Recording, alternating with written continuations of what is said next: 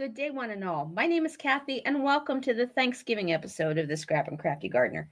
To all my U.S. Subscribers and viewers who are celebrating Thanksgiving today, I hope you have a wonderful day and stay warm.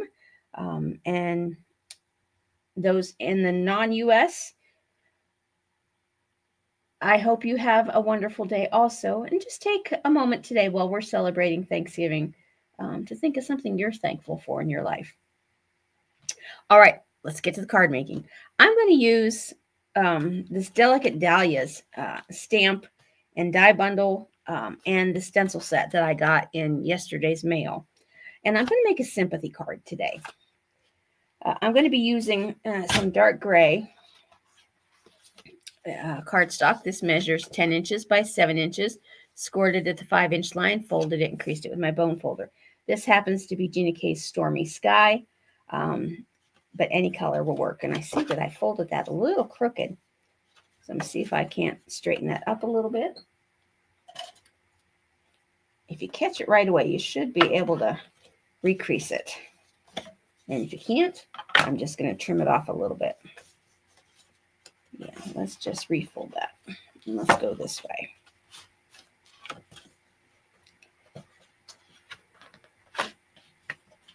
All right, and we'll just go like that. And, well, a little crooked, I'm just going to trim it off. And no one will ever know the difference, except for those watching my video today. There we go. Okay, now, I also am using 3 pieces of 4 3/4 by 6 3/4. One's going to go on the inside that I'm going to stamp on.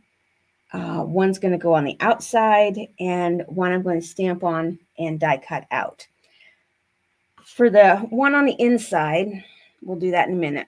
For the one on the outside, I also want to use this border punch. This is an EK Success punch. I don't know the name of this one, but it makes a wonderful square edge design. And I have already started on one side of this. So that's how that's going to look on the one side. So I'm going to punch out the other side. And I know you're all familiar with border punches. I need to stand up to do this to get the right pressure that I need. And there. Get enough pressure that I started knocking things off my counter.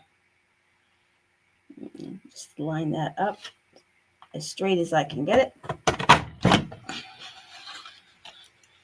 And move it over to this side.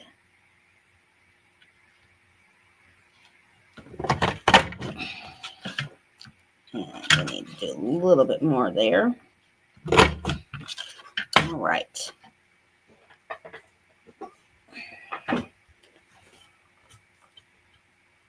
Okay.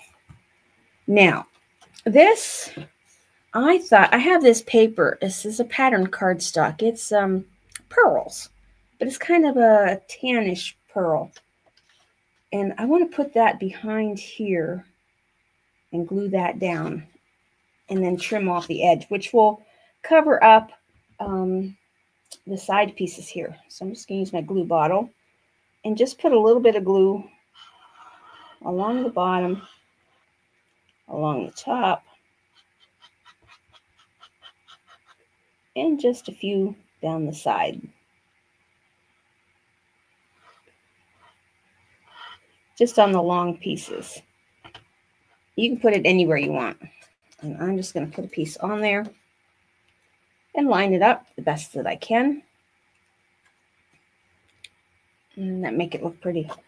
And I'll do the same with this end, and then I'll wipe up the glue.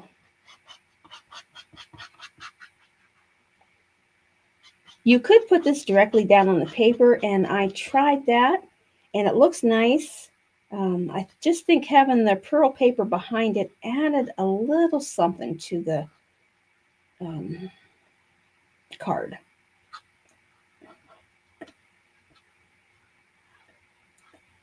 And that should do that. Line that up the best that I can. And I'm just going to trim off the edges. I'll do it this way.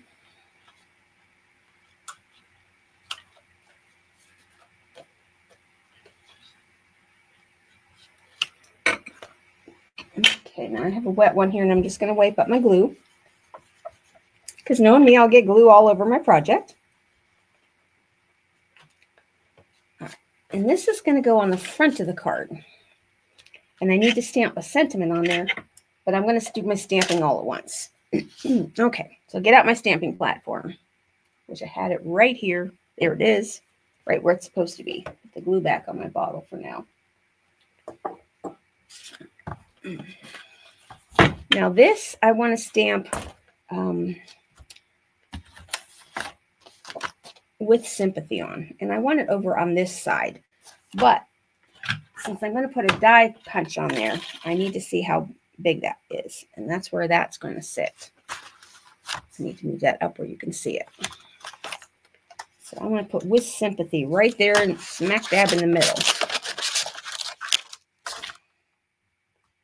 Now, since I can't really tell if this is going to be straight or not, I'm going to put a little piece of acetate in front of the window. And I just keep some scrap acetate around. And I'm just going to do a light coat with my VersaFine Clair Nocturne. Just to see. And I need to condition this stamp, which means I need to get the coating off it that comes from the factory. And to do that, I'm just going to rub my finger over it a couple of times. Stamp it with ink. And I don't need a lot of ink because I just want to see if this is straight.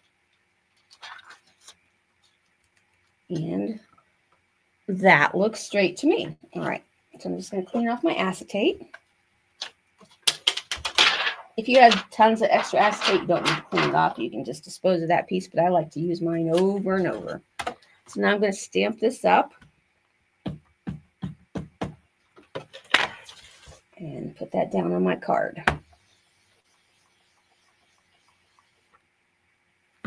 And that's perfect. All right. And I did get my tidy towel washed. So I'm just going to clean off my stamp. Put this back on. Okay. Now, I'm going to stamp the inside of the card. And I'm doing a horizontal card today. I'm thinking of putting this in the upper corner.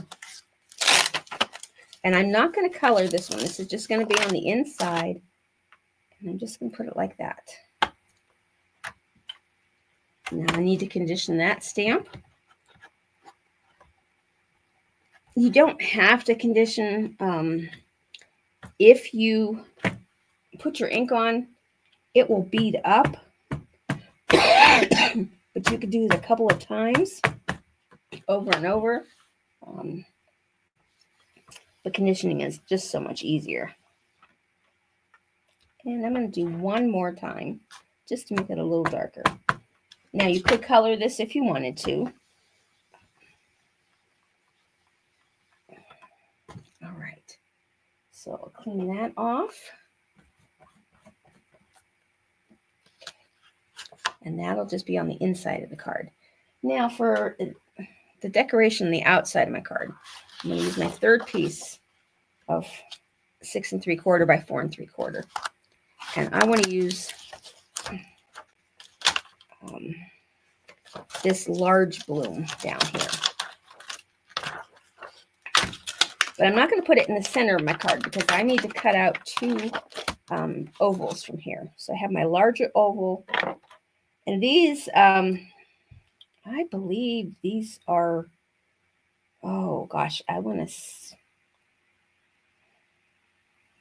got them at Hobby Lobby. So whatever their brand was. And that's going to fit there. So I want to stamp it over here because I need to cut out both of these. Again, I'm going to condition this stamp.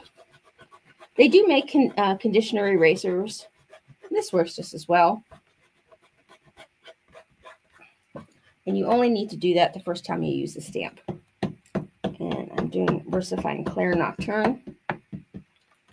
You could use any color black on this because I will not be using alcohol ink on the stamp itself.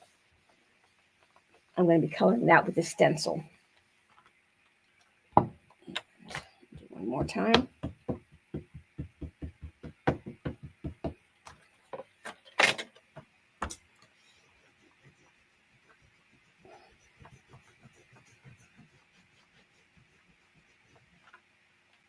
That looks great. All right, so clean that off.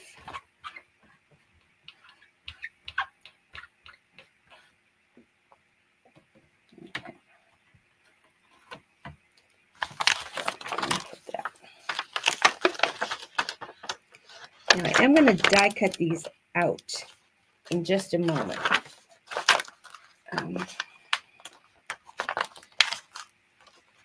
Okay, that wasn't attached. I was just trying to see if I had room in here to stamp just a couple of the leaves extra. And I think I could do one up there and one down here. I just want some extra leaves just in case.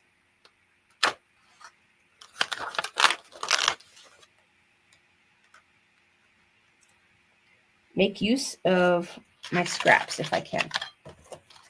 All right. And see, I put the, I'm sorry, I was off camera for doing that. I do apologize. I have my table set up a little bit differently today and didn't leave myself enough room. I've got several projects going on at once. And I'm just going to stamp the leaves. All right, those came out nice. Okay. Just to have some extra leaves. I'm not sure if I'm going to use them for this project or not, but again, I wanted to use up what I have scrap-wise. Okay. Now, I want to cut these out, and then I will stencil.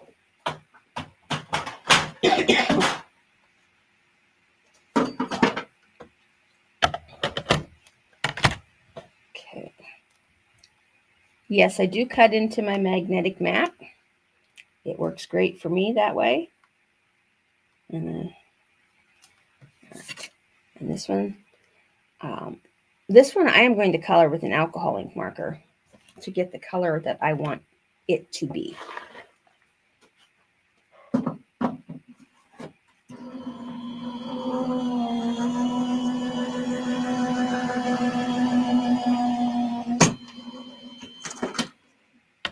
Okay.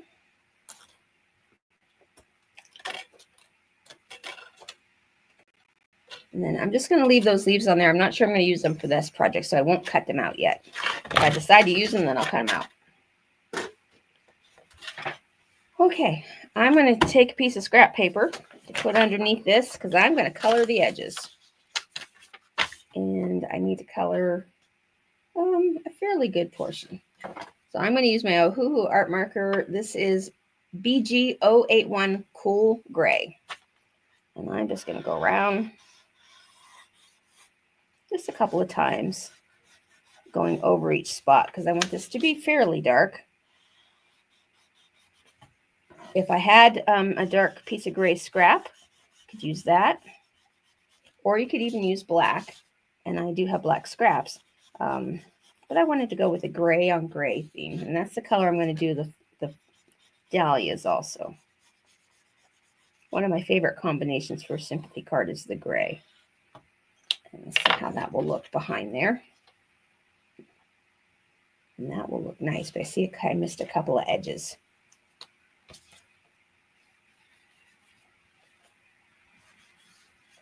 So I'm just going to go over that one more time to make it dark.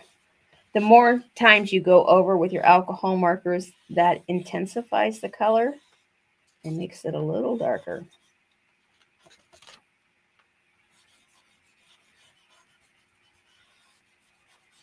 That looks good. Okay. And that's how that will be on top of that. And again, I missed a spot up here.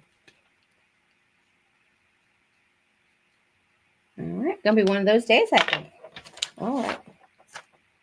I hope not too bad. We're expecting my area of the state is projected to get anywhere from pardon me, 4 to 12 inches of snow starting later tonight and through the weekend. I'm going to just glue the inside on while I'm here.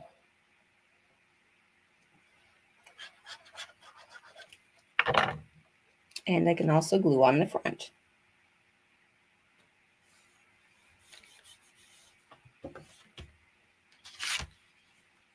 And this will be the front of the card. You could pop this up, but I want to pop up that center panel that I just made. Now you could even, if you had done this card, or if I had made this card in a black card with white, then I could have just left the stamp in black and white because that would have looked pretty too. Because it is not necessary to color this in unless you wanted to. And I'm going to put that down here, and let's get this flower colored. All right, I'm going to use my small grip mat because I'm only coloring this small piece, and get out the stencil. All right, this is a 2-part stencil, and this is meant to cover all the flowers in this kit, so you don't have all 3 of them together. So you kind of got to figure out which one's which. And this one is obviously this side one here. All right, and I don't need to cover anything up. Just need to make sure I have it on straight. That one was an easy one to tell which flower it went with. Now I'm going to use GinaK's Soft Stone for the flower. Oh, let's see. Where's my blending brush? There it is. And I'm not sure what's on here, so I'm just going to take the center of this. Okay, that looks good. And just do the flower. Now I'm going to go clockwise and counterclockwise. That way I have an edge on both sides. And I'm going to take a small blending brush. Let's see if I have a tiny one. I do not. So I'm just going to use one of these. And I'm just going to take some of Tim Holtz's Distress Oxide in Hickory Smoke. I just want to see how that looks. Okay. And just add it to the edge to darken up the bottom of the flower. And I don't know if you can see that on camera, but I'll try and bring it up a little closer when I'm done. And that just adds a little bit of shadowing. Okay, so I'm going to leave these 2 open. And now the center flower is going to be a little bit more difficult to figure out. Let's see, I'm looking for one that sticks out. Is that this one? Ah, all right, that's that one. Again, I'm going to use the soft stone and going clockwise and counterclockwise. Now, figure out where I want to put the highlights on this one. I'm going to put a little bit in the middle and around the base again. Let's get some more on there.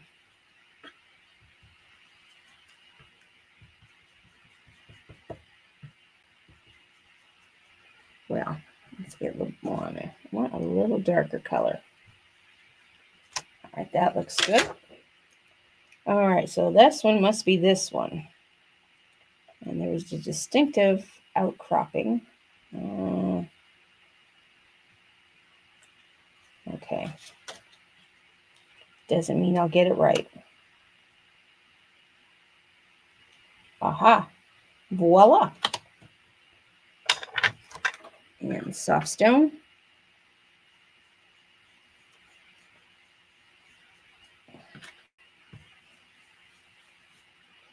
And then the hickory smoke.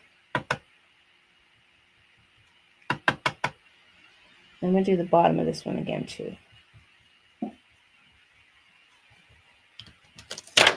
All right. Now the little petal,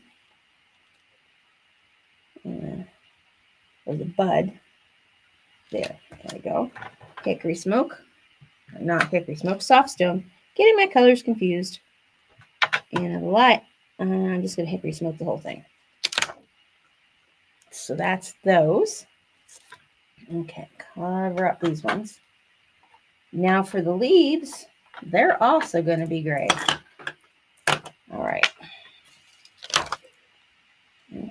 This one, I think, does the whole, I believe. Yes. Yes, it does. Good. Having to do those leaves individually would have been difficult. Okay, now I'm going to go with, I'm going to start with Moonlit Fog. I just want to see. All right, I'm just going to very lightly, hardly pressing it. And I'm just going counterclockwise for this one. You can go any way you like. Now I will use the same brush and come in with Stormy Sky. Yeah, this is a little darker. And I'm just going to do 1/2 of a leaf.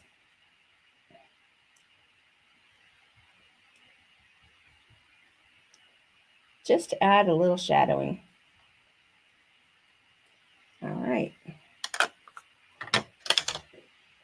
Okay, that came out fairly well. And that's how that looks with the grays. All right, let's put my brushes away before I get ink everywhere. And I'm just going to clean off my stencil mat. I didn't get much on the stencil. Put the covers back on.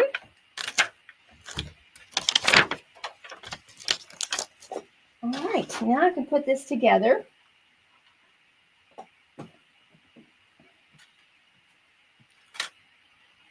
That is going to, now see that, how that makes that look. It just brings all the grays together. Now I'm not really sure about that pearl paper behind, but I think it will work out just fine.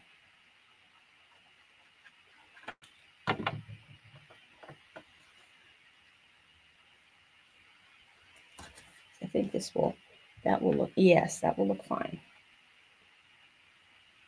Now, I'm also going to bling this up once it's all together. All right, now I'm going to use, some foam tape. I don't think I have any that's taller. So I'll turn this over and just add some tape strips to the back, just to raise this up slightly.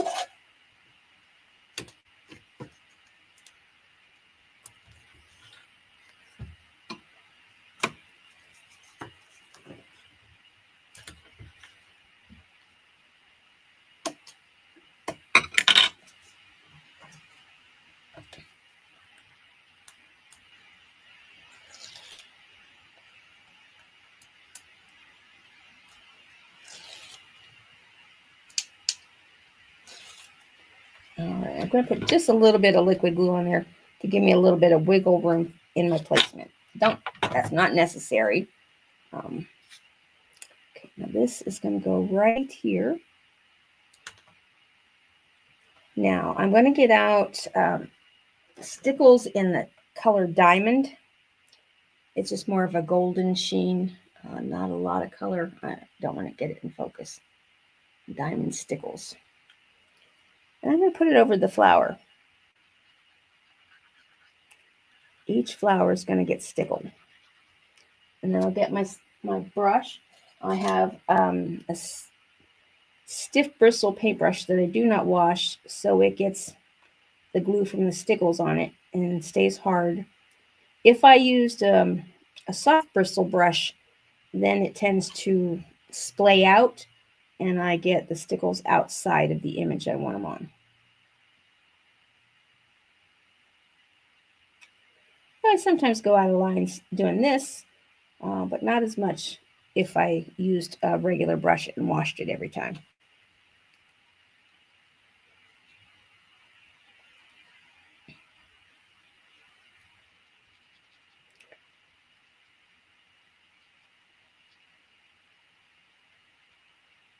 Okay, and I'm not going to put that on the leaves.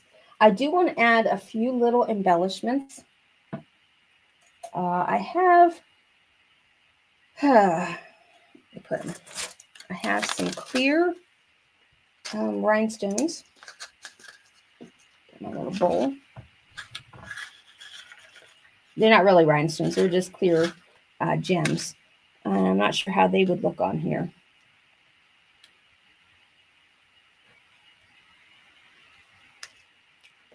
Let's see, maybe we get some smaller ones over here.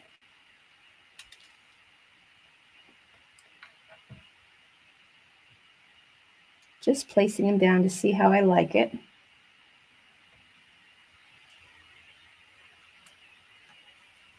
And I like that.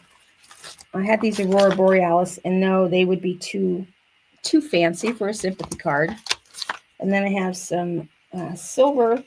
But I wonder if I take my gray and see how they would look. I'm just going to do 3. No, I like the clear. All right, and that's the placement I'm going with. And I'll just use the glue that I have. I'm trying not to get a big glob.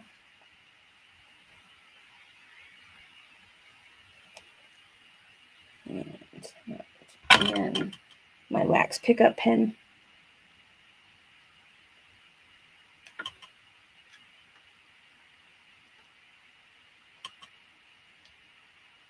Okay, that is my card for today.